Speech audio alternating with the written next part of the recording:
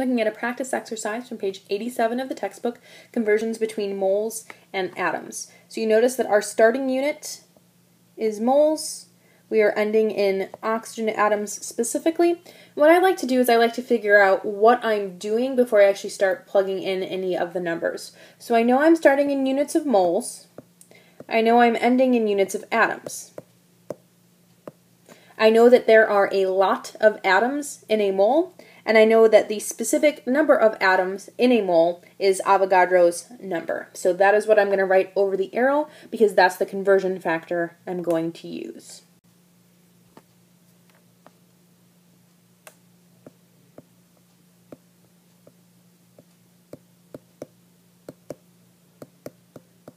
Okay, so let's go ahead and set up this calculation. I am starting with 0.25 moles of calcium nitrate.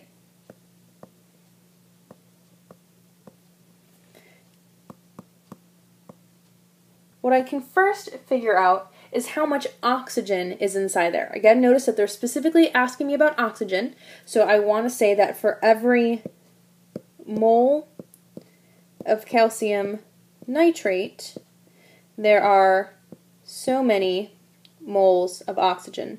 Notice again the way I'm setting up these conversion factors. The unit I want to cancel goes on the bottom, the unit I want to keep goes on top. Now if I look at the formula, for every 1 mole of calcium nitrate, there are 6 moles of oxygen atoms. Again, that is because these superscripts multiply into the parentheses, so there are 2 groups of 3, 6 total oxygen atoms. So if there are 6 oxygen atoms in every molecule of calcium nitrate, that means that in every mole of calcium nitrate there must be 6 moles of oxygen, a 6-to-1 ratio.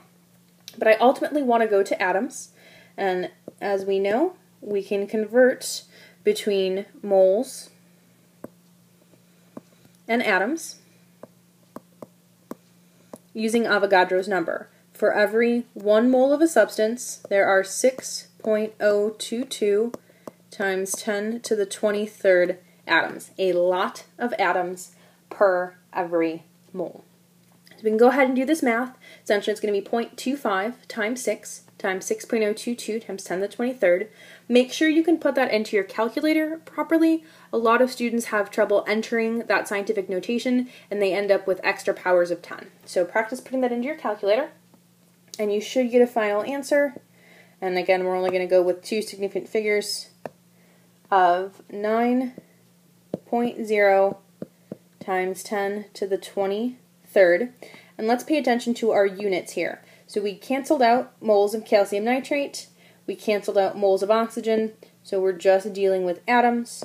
So this is how many atoms of oxygen we have. And we can do something very similar for the sodium carbonate.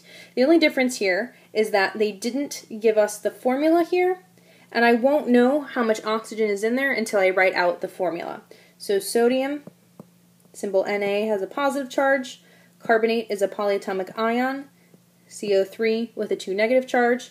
In order to write that formula, Na2CO3. So when I set up this calculation, start with my 1.50 moles Na2CO3. Similar setup in the sense that I want to get rid of moles of sodium carbonate, and I just care about the moles of oxygen. For every 1 mole of sodium carbonate, we should be able to see that there are 3 moles of oxygen atoms. And then the last step is again converting moles into atoms. For every 1 mole, 6.022 times 10 to the 23rd atoms. Paying attention to significant figures here, now we have 3 significant figures, so if you do this calculation, you should end up with 2.71 times 10 to the 24th atoms of oxygen.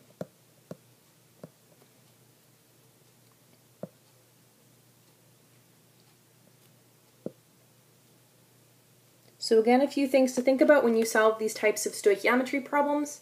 Always, always, always have a plan. So do not start doing math until you have a plan. So if you look up here, this was my plan. I know I'm converting moles to atoms, and I know I need Avogadro's number to do that. Remember that Avogadro's number just tells you how many particles are in a mole. We can have Avogadro's number of atoms, we can have Avogadro's number of molecules, we can have Avogadro's number of baseballs. It just tells us how many particles are inside a mole of something. So for every 1 mole, 6.022 times 10 to the 23rd. In this case, it was atoms because we were talking specifically about oxygen. Again, every time you do these calculations, you should make sure that your units are canceling so that you end up with the unit that you want. And please practice entering all of this into your calculator. Make sure that you can get all of the scientific notation, all the exponents in correctly, and you're getting the same answer with no power of 10 errors.